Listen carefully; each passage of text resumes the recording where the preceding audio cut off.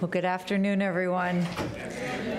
I'm Barbara Snyder, president of Case Western Reserve University, and it is my great pleasure to welcome you to today's Power of Diversity lecture. This series is now in its second year and is sponsored by our Office of Inclusion, Diversity, and Equal Opportunity. It features appearances by members of our own faculty as well as distinguished thought leaders from across the country. No matter who is speaking, the goal is the same: to deepen understanding, encourage dialogue, and increase campus-wide engagement regarding questions of inclusion and diversity. This series is one of several initiatives that I'm proud to say was launched by Dr. Marilyn Mobley when she became our first Vice President for Inclusion, Diversity, and Equal Opportunity in 2009. This year, before our community, that year, in 2009, when she came, our community had identified diversity the year before as a core value in our strategic plan, the one that was approved in 2008, and the one that we call forward thinking. We know that diversity of thought and perspective and experience are all essential to our role as an institution of higher education. Seldom does any issue ever have just one side. The more complex our society becomes, the greater the need for multiple voices to be heard to help us understand and address the challenges we face. To that end, Dr. Mobley has launched a strategic planning process of her own, building on the one the university conducted in 2007-2008. And she is creating from that process a strategic plan for diversity. That plan is now in its second draft, and she welcomes comments from all of you. I hope you will take the time, whether you're a member of our community or not, to take a look at the draft plan. It is on the diversity website, which you can find at www.case.edu/diversity. It is now my pleasure to welcome Dr. Mobley to the podium where she will introduce our very distinguished speaker for today. Thank you. Thank you, President Snyder. Good afternoon, everyone. On behalf of the Office of Inclusion, Diversity, and Equal Opportunity, I welcome you to this event as well. We have been eagerly awaiting Luke Visconti's visit, not only because we know him to be a fearless diversity professional, fearless diversity professional, but also because our work in both higher education and corporate sectors have benefited from his attention to inclusive excellence. Here at Case Western Reserve, we are advancing diversity through inclusive thinking, mindful learning, and transformative dialogue with the goal of creating a welcoming environment for all of our faculty, students, alumni, and community and corporate partners. It is good work, it is critical work, and it is important work if we are going to have a competitive nation with an educated citizenry that is culturally competent.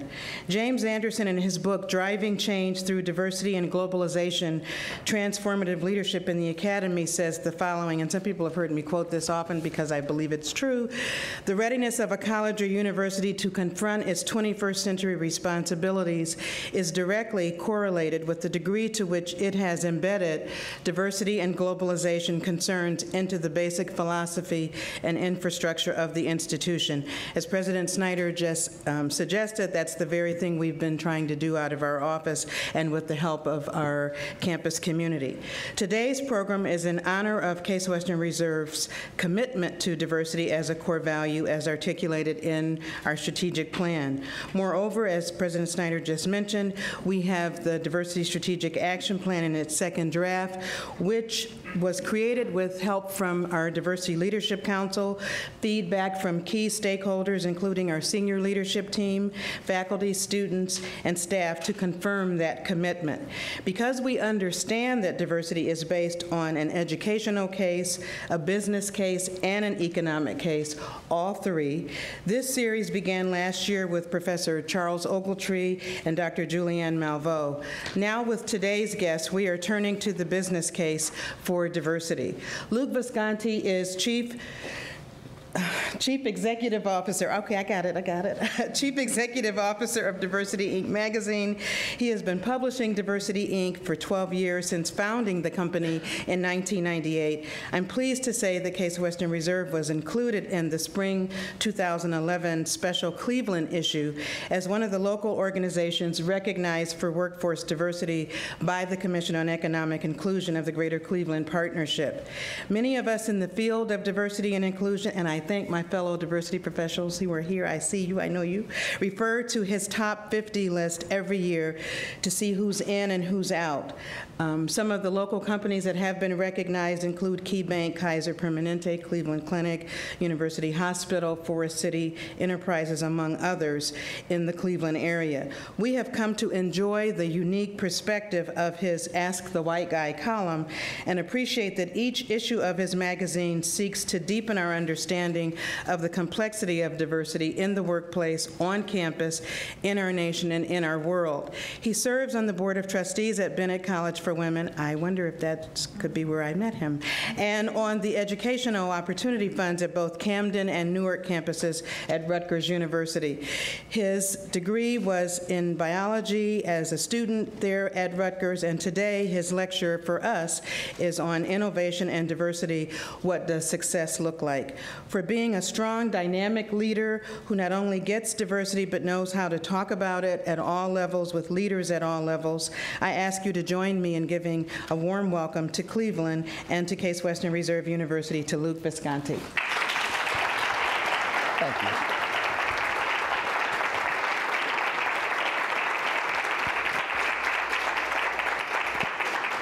Well, thank you for your warm welcome. I have to say I'm here in Northeast Ohio more than anywhere else in the country, and I always wondered about that. I bought a building for my own company that the local history was that it was a stop on the Underground Railroad. So I wanted to do research on it, and I found a book by a man named Siebert that seemed to be the volume of work for the Underground Railroad, and in it had a folding map. And it really became clear to me why I'm here all the time. If you know where the Underground Railroad went through, Ohio was a critical state. So I believe there's legacy of both good and evil, and you may have read in the newspaper how Alabama, after passing laws that required local authorities to report on both documented and undocumented immigrants, emptied its public schools of its Latino students, emptied them, they disappeared. There's a legacy of evil too, you see. There's a legacy of evil as well as good, but this is a good state, and you've invited me here over and over again, and I appreciate it, and I like Ohio. Now, if we could just do something about the weather in New Jersey and Ohio in the winter, right? You may wonder, okay, how did I end up being here in front of you? And I want to tell you a little bit about that before I get started. I have a biology degree. I'm also a distinguished alumnus of Rutgers University, but I had to apologize that night when I got that award for the other distinguished alumni because I lowered our aggregate GPA by probably a full point. I apologize for that. I was a horrible student, and now I'm a trustee of the university, and it's interesting how things come around, but how I ended up here in front of you today has a lot to do with just choices you make and serendipity, and if you can keep your ears open. I left Rutgers, I got my degree, and I went immediately into the Navy's flight program. I survived 4 months with the Marines, got my commission, survived flight school, got my wings. I flew in the fleet, and then it was the end of the Cold War, so I volunteered for recruiting duty, which isn't ordinary, so they usually give you your choice. And if any of you are veterans, you might remember they call it a dream sheet. You list 5 things that you want. And so I don't like cold weather, so I listed LA, San Diego, Houston, Dallas, Atlanta. I wrote in Miami, and I waited 6 weeks to get my orders back and open up the envelope and, oh, where am I going to go? And it says New Jersey. So I flew all the way to Washington to argue, and they said, you're from New Jersey? And I said, yes. And they said, well, you don't think anybody who's not from New Jersey is asking to go there, do you? And I said, no. So I went to New Jersey. But on my way, I called my new boss, and I said, I'm on my way, just wanted you to know that I'm coming. And she said, well, good, I'm glad you called, because we have an open billet for the minority officer recruiter, but you don't have to take it because it's not for everybody. Now, my parents didn't tolerate bigoted talk in the house. They weren't activists or anything. They just didn't want it in the house. And I was in a fraternity at Rutgers that had black brothers and Latino brothers and Asian brothers, which in the late 70s was pretty rare. So I said, sure, XO, I'll take that job. And when I got to the district, I walked in, and there happened to be another aviator there. And when you're in the military, you kind of can read a person almost immediately. You have ribbons, and you have wings, or whatever you have in rank. And so I looked at him. I knew he was an aviator. I could tell he was a Naval Academy grad because he had a Naval Academy ring. He's African-American. His name's Tony Cato. So we started talking, and he was only there temporarily. He was going to leave the Navy. But he said, what are you doing here? I said, well, I'm the minority officer recruiter. And he laughed, and he goes, I guess you were the best they could do. And I said, yeah, I guess so. And he said, would you like my help? And I said, boy, that's a generous offer. Yes, I'd love your help. And so we traveled around for his last 5 months on active duty, and he would tell me about ways that he was discriminated against. And he wasn't doing this Tony's a natural-born professor. He's also a great husband. He's married now over 30 years. He's a great father. His little boys have grown up. They're successful men. He's just a natural professor. He talks, and he likes to tell people and give people insight. And so he was telling me about ways that he'd been discriminated against. And my first reaction was, come on, Tony, they couldn't have meant it that way. You're being too sensitive. Come on, it couldn't have happened more than once like that. Until finally one day we were in the car together, and we were talking about what we like to do on long drives. And he said he had a box of Martin Luther King's speeches on cassette tape in the trunk of his car, and that he would listen to speeches on long drives. And he was driving. I looked at him to see if he was trying to make a point with me, and he wasn't. He was just talking. And I thought to myself, I read almost nothing but American history, and I have no real connection with Martin Luther King. And my friend Tony, who's an amazing officer, great pilot, father, husband, a guy I really respect, has this personal relationship. What am I missing? And it slowly started to sink into my head that I was missing a great deal, and that my imprimatur as being a white, heterosexual, Christian man with no ADA-defined disabilities limited my perspective quite a bit. And it got me thinking, and that's how I end up here. And it happened in the 80s, and I end up here in front of you today. It's been a long process of taking in information and digesting it.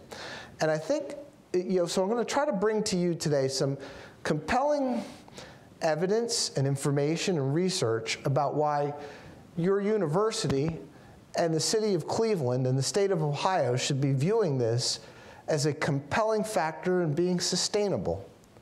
And it's a very important factor in being sustainable, and we're going to talk about it from a context of, next, that'll do. Context of business, but I want to start with, I was going to a pharmaceutical company, and they were saying, well, what's the proof? What's the proof about innovation and diversity? And I'll talk about why innovation in a little bit, but let's just say that innovation is important at this point. What's the proof? And if you look, there is some proof. This is a study by Professor Ron Burt that he did a series of surveys with employees and asked them for their ideas, and then asked them about themselves, and he measured the diversity of a person's relationships versus the quality of their ideas, and there was a strong correlation. Also, the man who wrote The Wisdom of Crowds had a couple of things to say in his speech. Innovations emerge best from communities rather than a mythical lone inventor. Random group may have lower average IQs than the best of best group, but diversity gives the random group higher collective intelligence. I want to talk a little bit later about, well, how do you determine who's intelligent and who's not? People will make mistakes in judgment. The key is to get the crowd to make mistakes in different areas, not in the same way. That's the basis of innovation. I would say that there's another part of this that we should all keep in mind when you're talking about this subject, because subject forces you into a corner that you must answer one fundamental question. And that question is, Do you believe people are created equally? Because if you're going to tell me that people are created equally, then talent is distributed equally as well. And therefore, if you can convene a room and there's not equitable representation, I can tell you you've got a loss in quality. That is just a mathematical fact. If you have a large enough sample and you don't have equity, you have had a loss in quality. Now, people will say, well, Luke, what about preparation? What about education? And I will tell you that the expensive part for business is finding talent. The less expensive part, by a large factor, is preparing that talent. That's not very expensive. Finding the talents is the expensive part. So if you're thinking about innovation and diversity, to have the brains in the room to come up with the ideas, to start with, you have to have diversity. This is a mathematical fact of life. Unless, of course, you want to tell me that people aren't created equally, that there's somehow something mysteriously so important and special about white men, then, well, okay, we have another conversation about bigotry, but that's a whole different thing. I would assume that most people who run Fortune 500 companies are not bigots or misogynists or homophobes, yet look at the board of directors, look at the executive committees of most companies, and you'll see mostly white men. I'll have some more about that in a little bit. We've been measuring corporate diversity efforts. We're in our 12th year, and the issue in front of you is the Diversity Inc. Top 50 Companies for Diversity. It is a survey, it's 300 fields of data. We use SPSS to crunch the data. There is no relationship between the results and being on my list and business conducted with my company. We have 3 companies on the top 50 list that do no business with me whatsoever. General Mills, Cummins Engine, and the third one's not on my, I have a mental block. It's a mental block because it's annoying, frankly, that they'd be on my list year after year and not do any business with me, but it's an editorial function, that's the way it works out. We look at 4 areas: CEO commitment, which is the most important, and I'll talk about that in a little bit, human capital, and we focus on race and gender. Why? Because corporations must track that very carefully.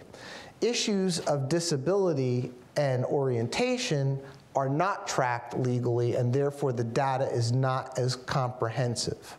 It's not that we want to leave that on the table. So we look at that, we look at supplier diversity, and we look at internal and external communications. What I've found in doing this is that there's 5 stages of diversity. You'll see 4 here. What's the stage 0 is nothing. When we started doing this over 10 years ago, I would say that at least far more than half of the Fortune 500 companies were stage 0. They were nothing about diversity, and now more than half are. But stage 1, and you'll see the sombrero there. Why a sombrero? Anybody want to guess? You get tacos in the cafeteria on the 5th of May, Cinco de Mayo, right? That's your diversity effort. It's a little celebration, you get some food. It's not bad, but we benchmark companies, and we're finding companies in stage 1 are actually recruiting less diversity than they currently have in their workforce. Now, you probably know that our country is going to become less than 50% white by 2043. And if you look at high school graduation, college graduation, and postgraduate degree attainment, it is more diverse, it's growing more rapidly than the growth in the populations of blacks, Latinos, and Asians. So think about that. These are companies recruiting in reverse of the talent pool. That's a pretty tough thing. When you're looking at that kind of poor performance, your quality is descending rapidly. Why? You are taking an increasing cut of a decreasing part of the pie, white people. You're taking an increasing cut of a decreasing part of the pie. So what do you think you're going to get? Lower and lower and lower quality. And here's kind of an insidious thing that you wouldn't recognize optically. The people who are the most progressive, outgoing, thoughtful, intelligent, prepared, white, black, Asian, whatever, are also looking for that kind of an environment. So what kind of environment do you think you have when your diversity's decreasing? Not the one that the smart white kids are looking for, even. Do you see what I'm saying? It's not just about blacks, Latinos, and Asians. It's about your total population of employees. Stage 2 is, if you look at our list, most of the companies on our list are stage 2 companies. They have a diversity plan with actions, objectives, and milestones. They have positive gains in diversity and engagement. They have structured employee resource groups, that's what an ERG is, and mentoring. They have a denial of talent to stage 1 companies. So they're denying stage 1 competitors that talent because they're just aggressively going out and reaching out. Stage 3 is marketplace focus. And what is this, by the way? What does this define? In its most basic form, it's just creating a relationship, right? You're getting to know people. And as a reader pointed out to me, I'm not different than you, I'm different like you. We're different. So you change the pronouns from them and those people, right, to we and our and us. That's what this is all about. Now, if you have a good relationship with your employees and internally, what can you do then? You could turn around to the marketplace and create that we and us and our. I heard this the best, interesting, the CEO of Empire Blue Cross, that's the Blue Cross Blue Shield in New York, white guy, he's 6'10", and I was standing next to him and I go, dude, just how tall are you? And he said, guess, and I said, I don't know, 6'7", and he said, no, between 6'9" and 6'10", depends on the day. So he talked about the people of New York and his employees and his customers all in one big pot. It was us and we and our, and we do this and our way of looking at things. It was so beautiful. You could tell that he truly believed that this was his greater family, that he was providing health insurance for, and he was very concerned about them. So he went out, and you think about what that means when you can go to the marketplace. Most things can be boiled down to a commodity if you don't have a relationship with your customer. I want you to think about what's going on in banking right now. Did you hear about having now your ATM card is going to cost you a certain amount of money every month? It might be $5 at Bank of America, other banks, because they need to get money from someplace since interest rates have been cut out from under them. So I want you to think about this. What's the difference in your perception between banks? Well, it's not very great if they don't have a relationship with you. You'll leave them in a heartbeat over $5 a month. Why not? So the key is, if you could take the development of we and us and our and put it out to your customers, wow, does that really make a difference? It sure does. And I'll give you, it's not just business to consumer, it's also business to business. I talked about earlier in conjunction with supplier diversity. I got an email from a woman from a law firm, and she wanted me to speak at her law firm near Washington, D.C. So I called her up, and on the phone, we were talking, and I said, so, Angela, are you African American? And she said, yes. And I said, well, I'm looking at the pictures of your partners at the law firm. She's a partner at this firm.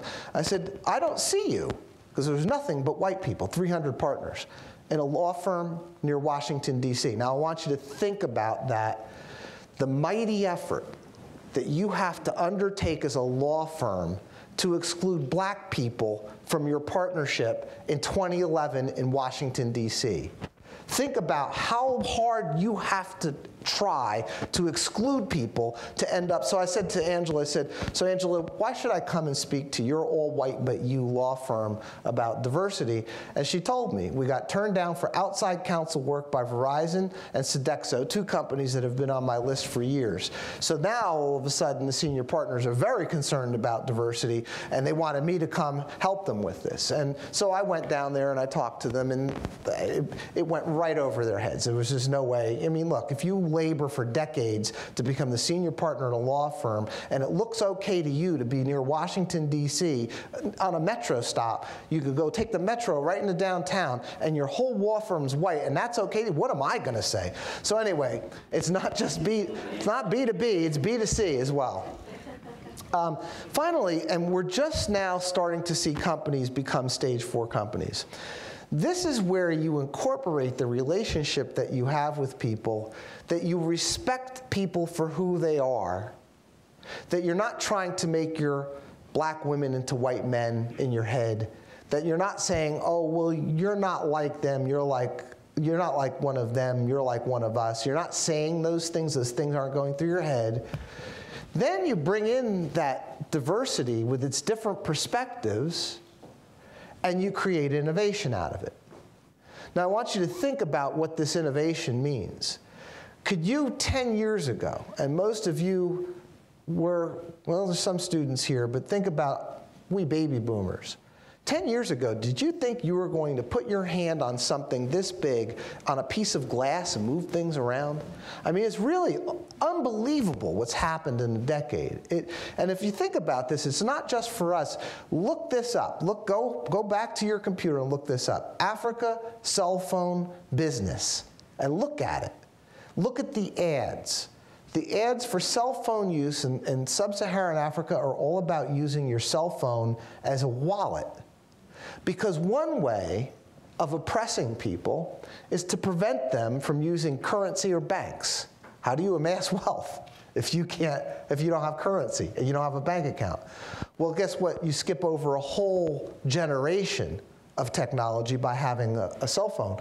And look this up as well. There's things called charging stations. And when I first saw these pictures, I was like, well, why are these charging stations in town? And they'd be in town, there'd be a power pole, and all these cell phones would be charging up. Why?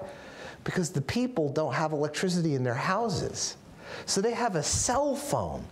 Can you imagine the innovation that's going to come out of that use of, my goodness, the transcending?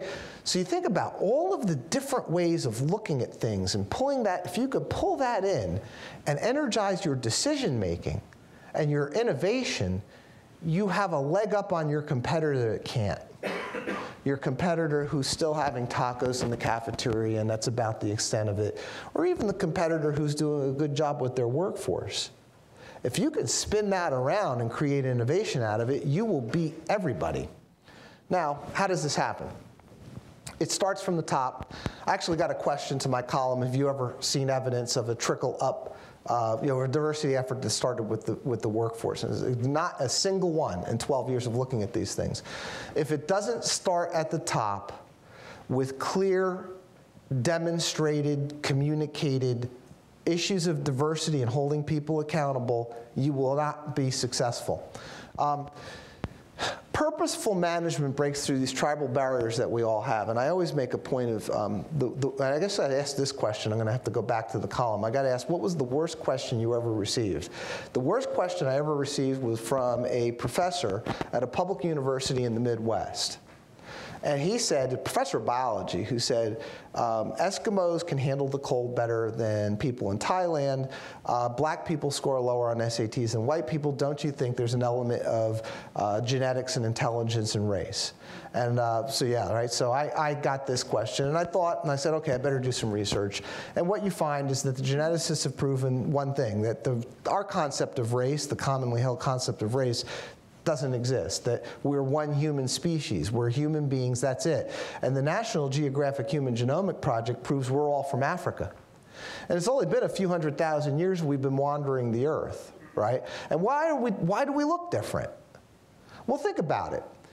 If you took cats or pigeons or corn and geographically isolated it and had it grow together over a period of time, it would all look the same. And indeed, about 4% of our genome that deals with hair texture and eye folds and skin color has nothing to do with intelligence, but what's our dominant sense? Vision. So we look in a room like this and start separating out for tribe. Why? Well, it wasn't that long ago that we were hunting and gathering for survival. So if your tribe gets to the antelope before my tribe does, you eat, I go hungry. Happens another day, I'm going to kill you. And I'll probably eat you too. So I want you to think about that. That's human nature. I served on active duty for 8 years. I was in the reserves for another 1.5 years. I was an aircraft commander and a functional check pilot, had signing power over hydrogen bombs at 27, which now when I look at my 27-year-old employees, I wonder what on earth was anybody thinking. But the bottom line is, I'm proud of my service. I still serve. I'm on the Chief of Naval Operations Executive Panel. I have a top secret clearance. And we have 1,700 hydrogen bombs. Why? Are we ever going to launch 1,700 nuclear weapons at anybody? For what reason would we do that? If somebody attacked us, would we turn around? Do we have the guts to incinerate somebody else's non-combatants because somebody did that to us? I hope not. I hope we've moved past that. But think about it. I may have to kill you because you may get the antelope a second day in a row. That's how primitive we are. We're just primitive, all of us. You scrape the veneer of civilization. You know how you do that? Turn off the electricity and the water for a few days. You'll see what you have. You'll see what you have. You'll be happy you have the Second Amendment. So bottom line is, we are tribal. There's a little bigot running around inside of all of us. Everybody has that problem. So you have to have purposeful management in a diverse situation to bring in the best people and the best ideas. It must be purposeful to break down barriers. How do you do that? Mentoring, and I don't mean the arm around the shoulder kind of mentoring. I mean structured, tested, evaluated, surveyed, trained, purposeful mentoring, cross cultures, cross genders, cross orientation, age, all of that, disabilities, resource groups. Now, resource groups, if you're a stage 2 company, might be the Black Employee Resource Group or the Women's Resource Group. In a stage 3 company, now you're talking about the Elder Care Resource Group and the Young Children Resource Group, and you're starting to utilize these things as a vector to get market information. Regular, persistent, and consistent communications, critical, coming from the top. I think that if you look at a company's transformation as the leader thinks, as the leader understands this concept of we and our and us and how it transforms their organization, you see other things happen. Philanthropy and supplier diversity starts taking on a whole new life. Now, those two aren't together. There should be like a line between these, because supplier diversity lowers your procurement costs, increases the innovation of your suppliers, and decreases your cycle time. So it's a business subject. This is about us, we, and our to a greater degree. When you think about it, if that's how you view people, well, if we're hungry, what are we going to do? We're going to feed us, aren't we? If we are ignorant because our education system's broken, what are we going to do? We're going to correct that situation. Right? So that's about philanthropy, and it's very interesting. The Diversity Inc. top 50 companies average 2.4% of their gross revenue going to philanthropy. And I want you to think about philanthropy from that term. Always look at gross revenue. Do not listen to companies that say, and I'll give you an example, $500,000 sounds like a lot of money. But I was at a Wall Street bank. A friend of mine asked me to speak, and their bank was crowing in their annual report about their $500,000 donation to charity. Now, this was a bank that has billions and billions of dollars. So to them, $500,000 was real laudable. I donate $200,000 a year. I mean, it's like that's nothing. It's a fleck. So just the way you compare apples to apples, always compare, and it's available. Clorox one time, 2 years ago, sent me this real slick corporate responsibility brochure, and they said, well, we're so philanthropic. And so I went back, and they didn't give me a percentage of gross revenue, so I added it up. And it was 1/100th of the average Diversity Inc. Yeah, well, to them, it was a lot of money. Without that relative understanding, you don't know what you're talking about. So just keep that in mind. There's our list. You'll see Kaiser Permanente's at the top. Their CEO is the most amazing guy I've ever met. I mean, he's a really incredible guy. He's a little bit introverted, and I was interviewing him. It took me 45 minutes to get to, where is this coming from, George? Because he's one of the whitest white guys. He's got a white beard. He's a very white guy. And he's from Minnesota, land of the white people. So it's like, how did you get so engaged in this? And 45 minutes into the conversation, he told me about, he had been a president of an HMO in Minnesota, and President Reagan befriended the president of Jamaica, and he said, you should start an HMO. So they did a job search. George's name floated to the top, and he ends up being the only black employee of this entire HMO, or non-black employee of this entire HMO. And he said he was talking about his experience. He said he was at a reggae festival, and he realized out of the thousands of people he was there, he was the only white person. And he had a panic attack. He told me this, and he said somebody came up to him and helped him sit down on the curb because he was getting woozy. Now, this is a guy who had the guts to tell me this. How cool is that? And then he told me about going around from from village to village in Uganda, signing people up for village co-ops. I'm like, you've got to be kidding me. So I'm like picturing this little guy like running around from village to village, convincing people to sign up for insurance, because that's Kaiser Permanente. He's got the most diverse board of any company we measure, and the most diverse direct reports to the CEO of any company we measure by far. You'll notice all 4 of the big 4 accounting firms are up there. You'll also notice that there's very labor-intensive companies like Sodexo, which provides cafeteria services, and Marriott, which is a whole hotel chain, and Starwood, mostly labor-intensive workers. So there's a big spread of companies that are up here. We do measure inside every industry so that we do factor for available pool. Now, what are the differences between companies that apply? And last year we had 535 companies participate in the top 50 competition. So we look at the entire range. Now, I won't tell you who didn't make the list because it's unfair. They gave us their data. They're starting out. They want to be measured. But we won't reveal those names because people would unnecessarily think, well, these are the worst companies for diversity. It's not true. So bottom quarter are the bottom quartile of all of the companies that participated, and here's the top 50 list. So if you take a look at this, you have on the left percentage of employees and employee resource groups. The top 50 companies average 23%, which is double what it was 6 years ago. The bottom quarter companies, 8%. Now turn around and look at this. Now this is promotions in management. We look at 5 levels of management. This is promotions in management. The bottom quartile, 40%. The top 50, 48%. Now I want you to think about this. 2 things. Women are at parity with men in the labor force, both college-educated and non-college educated. It's not quite 50-50. Why? Anybody want to guess? What do women do that men don't do? Yes. My wife said if men bore 50% of the children, this would have been sorted out a long time ago, and I think she's right. So you think about that. Yeah, right? That's funny. If you think about this, women have been getting more college degrees than men since when? What year? 80. 80. When was the last province of Switzerland that gave women the vote? Yes. Can you imagine this? So women, if you look at all Americans under 65, there are more women with 4-year degrees than men. Now I want you to think about this. If you're not promoting 50% women, what do you've got? Less quality. It's just the way it is. And I want you to think about this from a business perspective, because I find this pretty amazing. What percentage of companies on the 1997 Fortune 500 list were still in existence 10 years later? 50%. What's the percentage of women on corporate boards, Fortune 500 boards? 14%. 3 is the percentage of Fortune 500 CEOs who are women. So do you think there's a connection between 3% and 50% of failure companies? I don't see why you wouldn't think there was a connection, right? And yet, if you watch CNBC, who do they have on all the time? Warren Buffett and Jack Welch, as if they're the gurus of business. When Jack Welch got to GE, they were already making locomotives.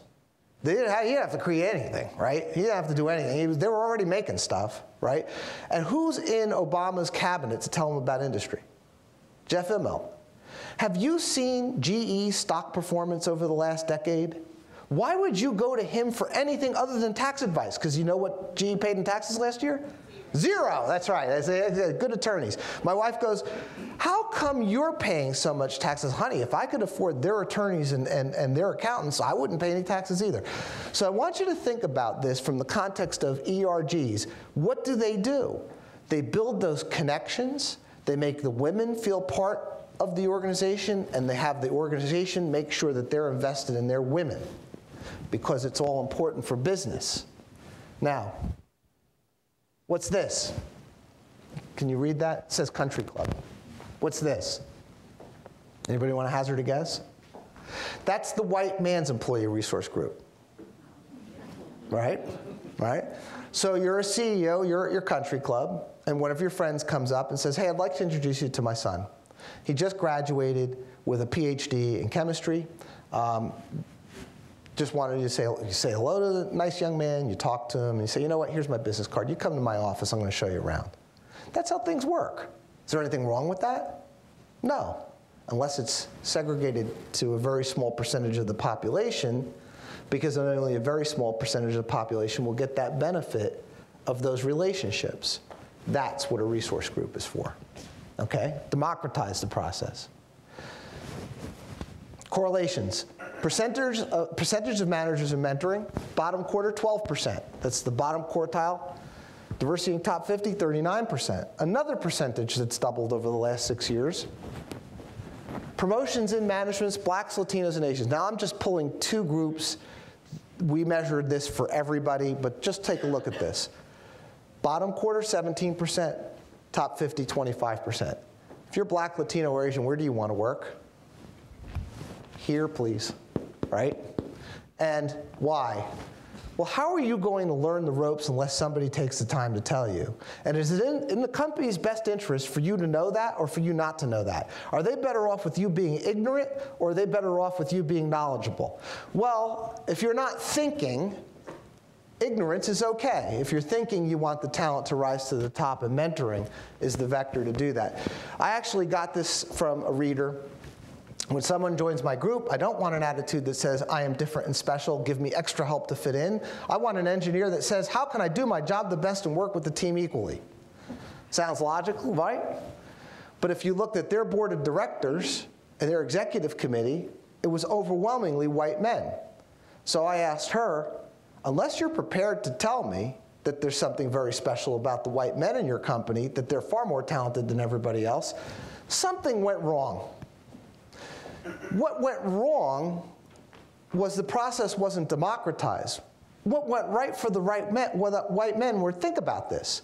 What do you need to be successful? You need somebody to tell you, you're different, you're talented.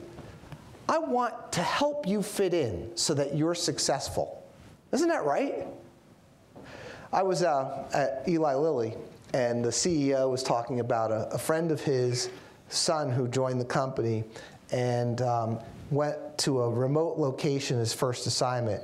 And he called them up and said, don't do that. You stay in headquarters and make a name for yourself before you take a remote assignment. Do not let them send you to a remote assignment first. That's good advice, right?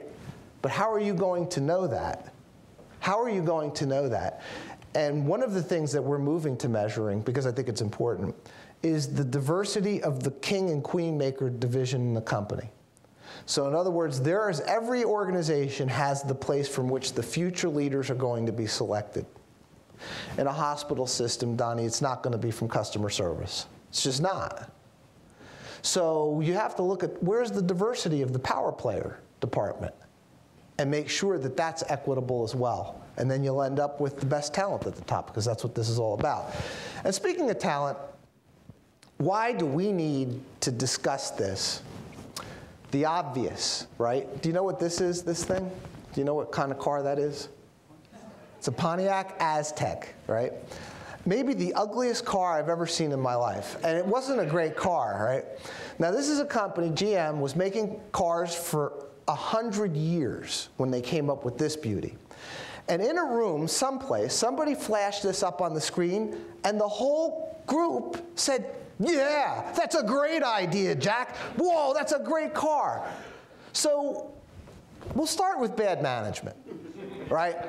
Bad management exhibits itself in any number of ways. Think about laptops, right? For years, we have been getting derivatives of the same laptop. I had one of the first, it wasn't really a laptop, it was the IBM Personal Portable PC. It had 2 floppy drives, 2 5¼ floppy drives, and no hard drive. So you loaded WordPerfect in on one floppy, and you saved it on another floppy, and this was a big deal because it was like this big, and the keyboard flipped down, had a green screen, you know, with the little green letters, had no colors, just one color, green and black. You know, there was an absence of color, and then there was green, and that was it. And I was like, my God, you could carry this thing and move it from room to room. Now, you couldn't talk to anybody. There was no internet. There was no modems. There was nothing. But it was mind-boggling to me. And yet, when you think about your latest laptop, except for the internet, which wasn't invented by the PC companies, it's basically a derivative of that first laptop. But what's an iPad? That's something completely different, absolute game changer. So we had all of those PC companies beating themselves over the head to produce the same thing, bad management. So what are the other things here? I think fear is a very, very big factor, and I end up talking to a lot of audiences where there's almost no white men. And when you think about it, this room should be dominated by white men because white men need to hear this message more than any other group. So it becomes incumbent upon me to tell you, the oppressed, that it's on your shoulders by which you're going to carry this organization out of where it is now to a better place. And I hate to have to do this over and over and over again, but that's the situation I find myself in. That I, as a white man, have to come to an audience of mostly non-white men to tell you that it's on your shoulders to help this organization become better. Frederick Douglass said, the man who puts a chain around another man's ankle attaches the other end of the chain to his neck.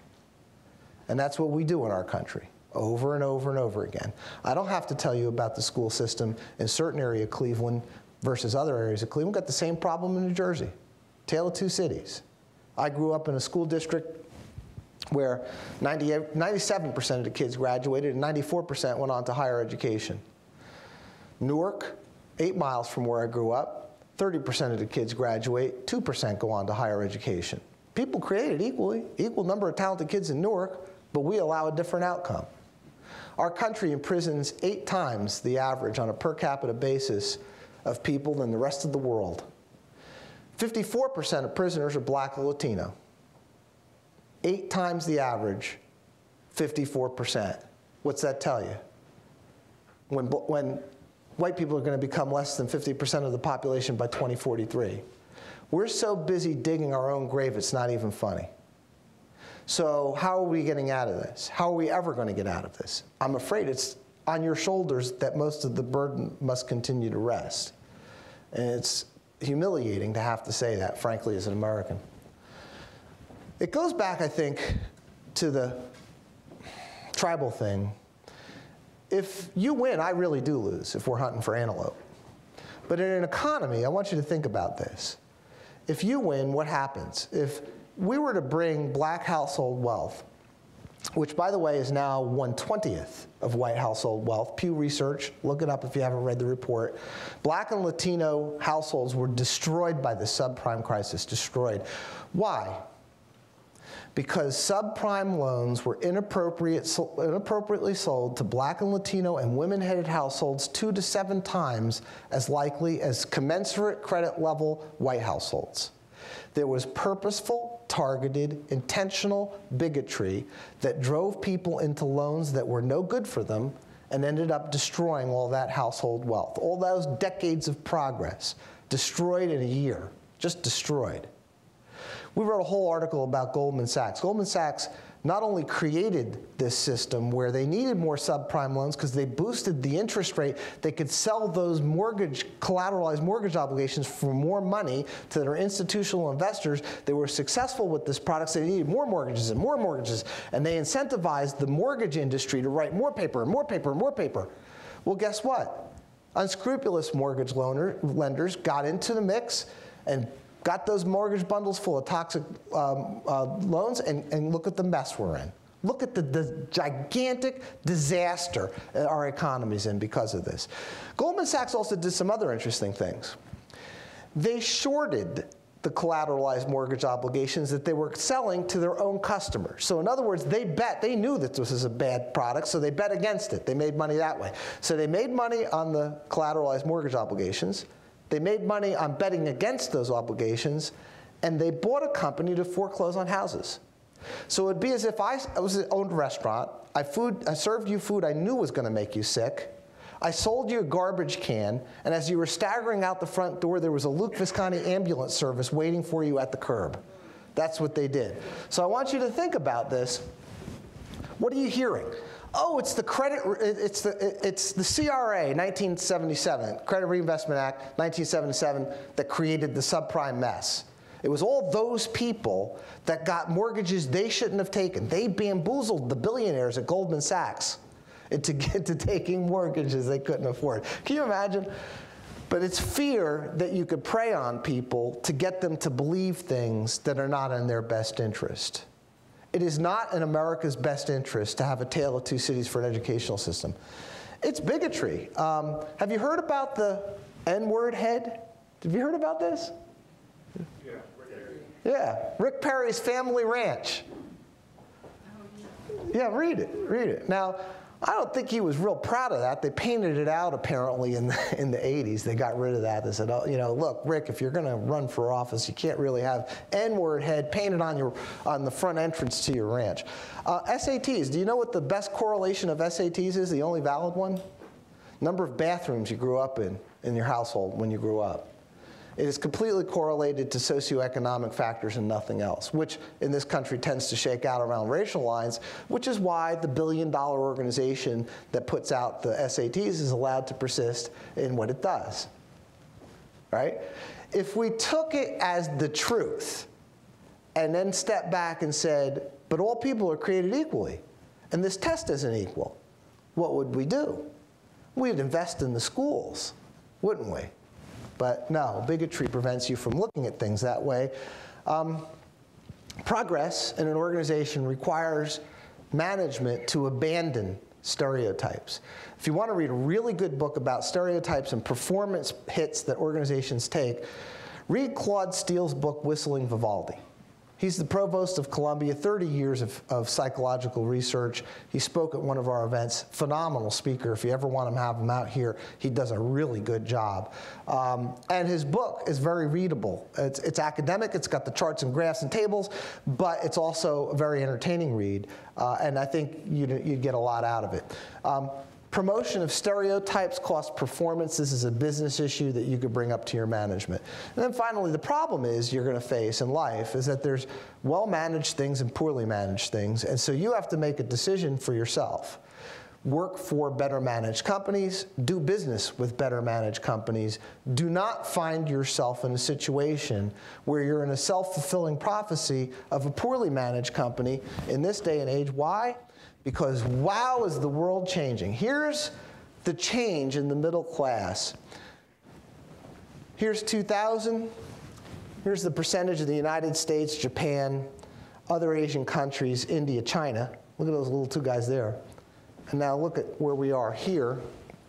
You can see it's changed. And it's changing so dramatically that I want you to think about this from the perspective of, if you're making Aztecs, who are you going to sell them to? Well, guess what? Mostly non-European people. That's who you're going to be selling them to. And in fact, if you look at the total percentage by population of geographically controlled equivalent money, you'll find that most of the middle class is no longer in the Western countries already. So if you're working for a company and the executive committee is all white men from Cleveland, what do you think your prospects are? They're not good. They're just not. If you're going to and you're getting an education from a school that doesn't have a chief diversity officer, like Dr. Mobley, who suffers no fools gladly, right? You have to have some guts to assign a Dr. Mobley to be your chief diversity officer, because you're going to hear it from an exceptionally well-prepared and educated standpoint, aren't you? So you could be proud of that here. But you want to go and work and get an education from places that already accept the reality of the market as it is. Not as they wish it to be, not as it was in 1950, which would be way over here, right? Think about that.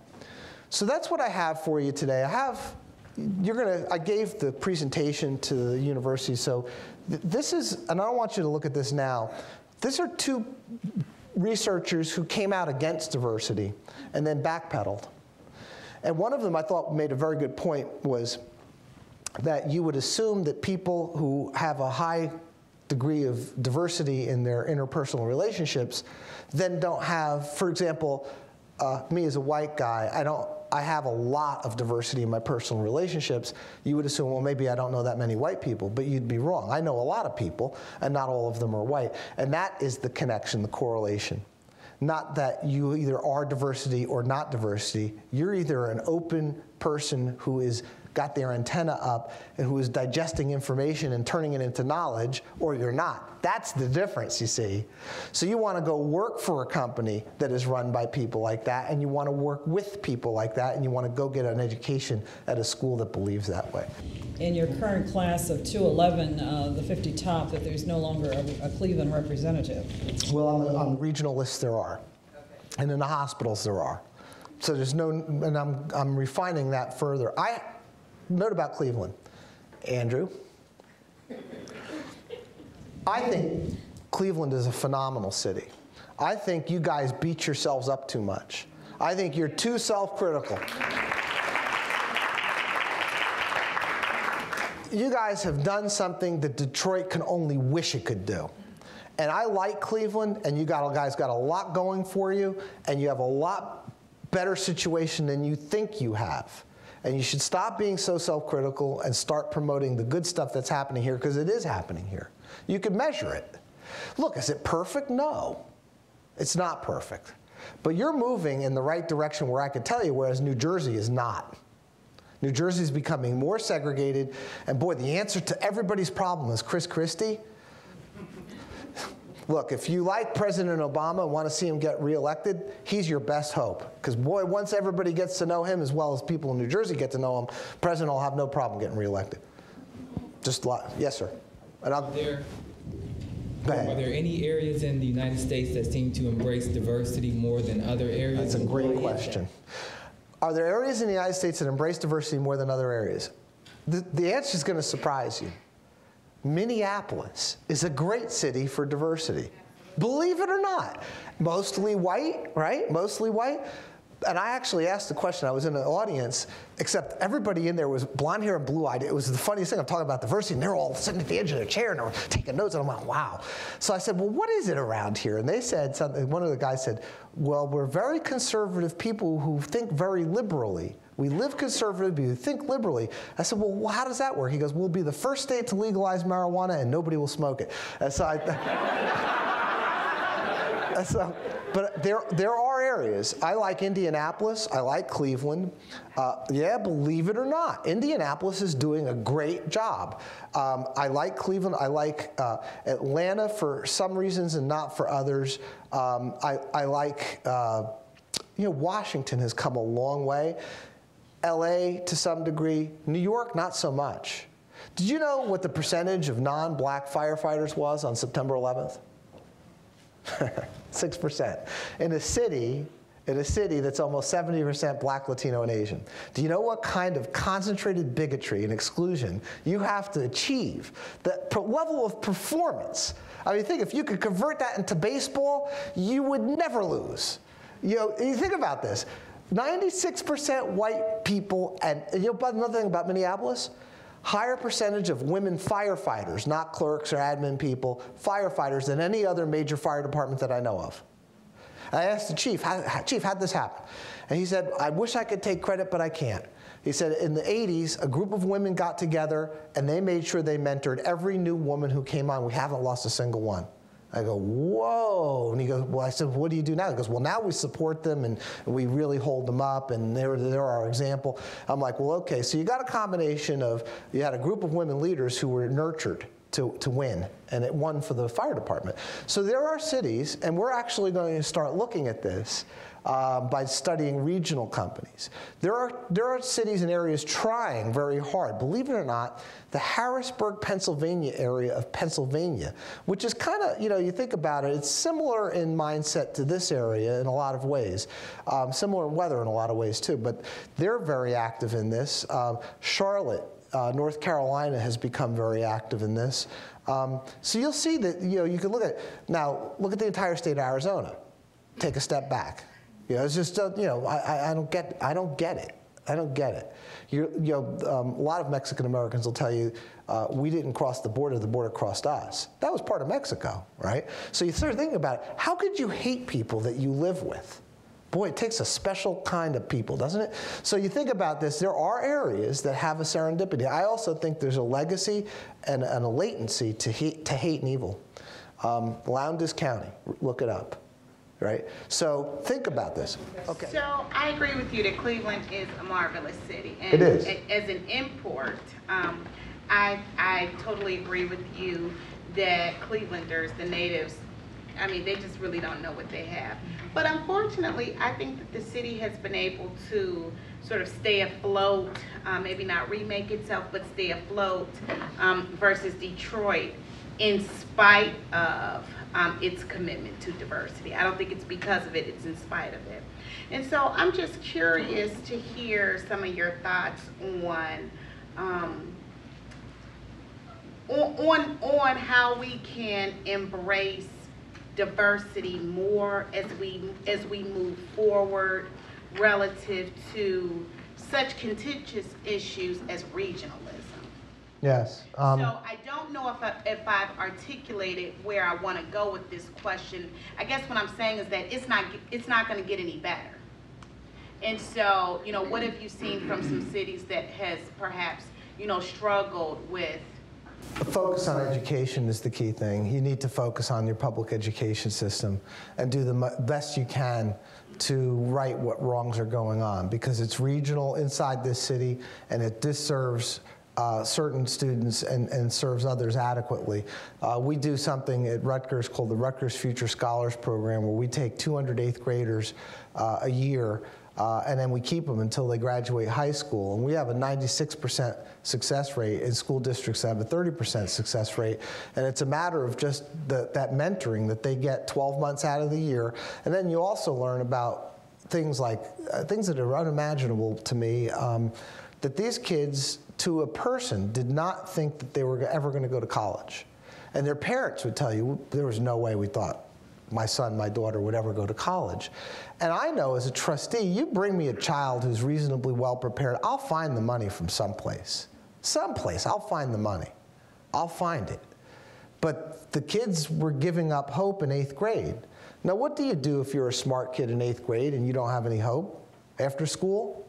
You smoke a joint. I mean, frankly, that's the logical thing to do.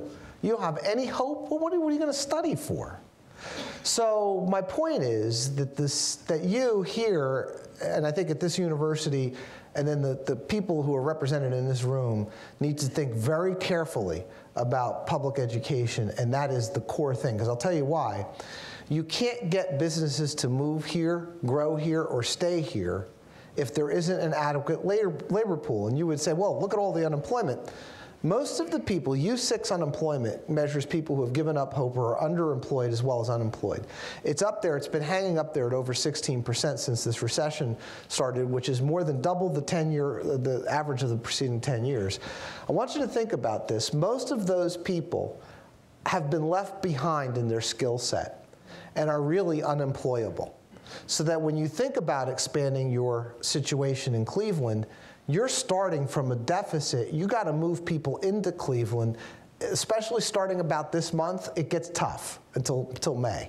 So think about that. It does, doesn't it? And yet you are sidelining an enormous percentage of your indigenous talent every year. You're crushing them. And that's not unusual. That's not atypical. I'm not singling out Cleveland. It's the same for poor people all over our country, right? I have a friend who's almost my age exactly, and he grew up in rural Mississippi. He's African American. And he told me about a time that his mom was a maid and his dad was a maintenance worker, and his mom came home crying, and he remembers this distinctly. He remembers where he was sitting, he remembers what he was doing. His mom's crying because she was forced to work a party celebrating the assassination of Martin Luther King, right? So what could she do? She can't quit. She can't refuse. They're in a small town. She has to work this party. And she has to suck it up, because to not do it would mean the death of her family. This family would figure out where the husband worked and get him fired. It would be the end. And so he told me, you know, I'm not the smartest guy from my high school, the smartest black guy. There were guys far smarter than me. There was a math whiz. Do you know where he is right now? And I said, why, certainly, Fred, I know where he is. There's a tree in your hometown where black guys go to drink beer after work, and he's under that tree drinking a beer. And he looked at me like I'd been there. And I said, Fred, you're superhuman. human. You have a strong ego. You have a sense of determination that is far out there, far from the average. That's why you're successful. Your friend, the smart guy, was normal. He was normal. And the discrimination that he faced destroyed him, like it would destroy any normal person. That gets me sick when I think about it. You think about all of that talent in this town that you're just going to rub out like a cigarette that you're done with. That's what you have to change. You have to change that. You'll find that there's chaos in being poor. Some of you know this from your own personal lives. I have a kid I've known since the 8th grade. He's now a junior in high school. Get a text message, Jason's mom's dead. I know his dad's in prison. I call him up. I go, what are you going to do? He goes, I don't know. I go, don't worry about it. You want to stay in New Brunswick? Yes, I'll get you an apartment. Not a big deal. I know him. I know the kid. He's a good kid. He's going to be a great lawyer someday. He just can write and he can read and he can incorporate information, turn it into knowledge. He's a great kid. So you got to take care of him. I mean, really, if you think about it, dormitory high schools. You've got to help kids get out of the chaos of being poor in some isolated way to help them to think. It's not a popular thing to talk about. It really isn't. It really isn't. But we've destroyed generation after generation in this country, and there's no bringing it back once you get past a certain age. It's very, very difficult.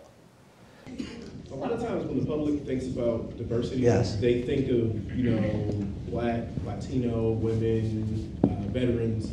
They kind of think of everyone, I guess, except the middle-aged white men. White men. Yeah. And heterosexual Christian white man with no ADA-defined disability. Right. Right. Do you think that in companies' pushes for diversity, that this section, this group, feels estranged? And if so, what do you think are the ramifications of that? And what can companies do to help engage the white male or that group in with diversity and not feel like they're being excluded? There's the Pontiac Aztec of diversity efforts, right? So I want you to think about this. Employee resource groups should be open to everybody. So if your brother is gay, maybe if you're a heterosexual, you go join the LGBT resource group. I have 2 little girls my wife and I adopted. They're both Chinese. Maybe I join the Asian resource group. You see what I'm saying? There's a way of looking and managing this, and it's very well defined. You don't have to guess, that you include your white men because they are part of diversity also. I had a hospital system, not anywhere near Cleveland, down south. I had a call from their PR person saying, you should do an article about us, we're 81% diverse. I said, that's remarkable. Are the other 19% like robots or cats, or how did you do that? And so the woman said, well, but those were women and people of color added together. And I said, well, I happen to be on the page where your board of directors and executive committee have their pictures. What happened to the 81% there? And she got quiet, and I said, you don't want me to do an article about you. It is not the kind of article that you would ever want to see. And so she went away. My point is that good diversity programs incorporate everybody. And there is no American in this country, nobody in this country, even if you're got a green card, you're here, and if you've been here for more than a few years, you have a diversity story. There's something in your life. I went to Portland, Oregon, and the guy said, guy calls me up and goes, I need you to speak to police and fire chiefs. It's part of their training. I'm going, police and fire chiefs in Oregon, it's going to be 97% white men. And he got quiet and he goes, wow, that's exactly the number. And so I was like, okay. So I go there. There are 800 police and fire chiefs, 97% white men. So you know what I told them? You don't think you have diversity in your fire department or police department. You got white men who grew up poor. You got white men who grew up in a large family. You got white men who grew up with just their mom. You got white men who went to college on an athletic scholarship. You got white men that didn't go to college. You have so much diversity. You have white men whose brothers are gay. You have white men who may have a sister married to a black guy. Whatever it is, we as white men stand it down. We want to make it all smooth. That's not your job. Your job is to save lives. You need all those different perspectives. You need to brush them up and make them stand up so that you get all the different, see, but that's good management. You have to watch and see who's doing good management. And that's the key. There are mentoring. Do you do it just for women? No. Do you do it just for black people? No. You do it for everybody, because you don't know if your next CEO, by skill and intelligence and capability, is another white man. And he might not get the information he needs to rise to that level, which benefits who? Everybody. If talent rises to the right level, it benefits everybody. So that's, I think you ask a really, really good question, because diversity programs should be designed and implemented, and communications should be extremely inclusive and respectful to people who aren't bigots and misogynists. Here comes the big hook. Help, I'm getting hooked off the stage, help. Please join me in thanking you. Thank you very much. Thank you, everyone. And we have a gift for you. Thank you. And be proud of Cleveland. This is a great city. I love Cleveland. I love coming here. I come here in the winter. That's how much I like you guys. So please be proud of your city and help raise it up. Help be the part of the solution of this city going forward. I think you have a real sustainable, you've done the hard work, you got a sustainable city. Don't let it be run by guys who design you the Aztec. Go, and this is a really wonderful university. So thank you, everyone. Thanks for having me.